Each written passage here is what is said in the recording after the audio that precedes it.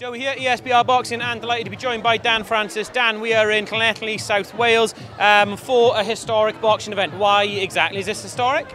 It's historic because it's the first time ever that two females have fought for the Welsh title. You know, it's massive and it's brilliant to finally have that. We're never going to have it with Lauren Price because obviously she was coming off of being an Olympic champion. She was high above area level, wasn't she? But it's absolutely fantastic to have this now, and it's literally 10 minutes away.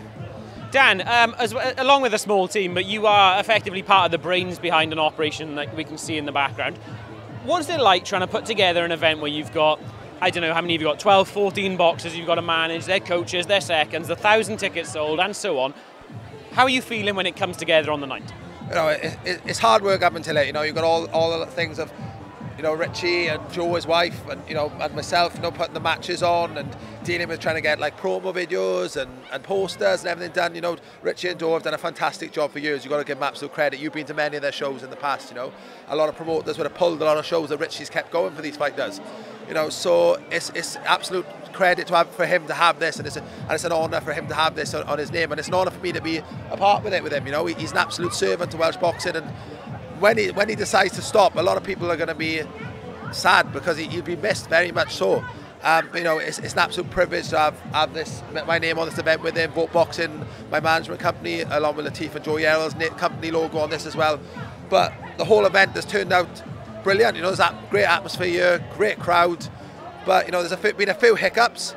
But where does that not come in a boxing show, isn't it? Every single boxing show ever has had hiccups. Going back to the bit about being like a servant to Welsh boxing, but more focusing on small hall boxing, what on earth possesses you to be involved with small hall? And I'm saying this as someone who comes here as well, but like, what on earth possesses you to be involved in like a stressful environment and all this stuff? Like, why are you doing it?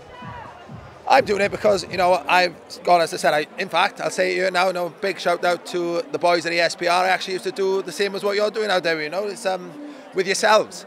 And I've set up a management company along with Joe Yarrell and Latif Mohammed, and got my matchmaker's license. And when I came into doing matchmaking, I saw there's a massive talent pool in Wales, but not very many opportunities for the Welsh boxers. And these Welsh boxers go unseen for a very, very long time. And they deserve this opportunity. They deserve this to be on the big platform. They deserve to experience what it's like on the big stage.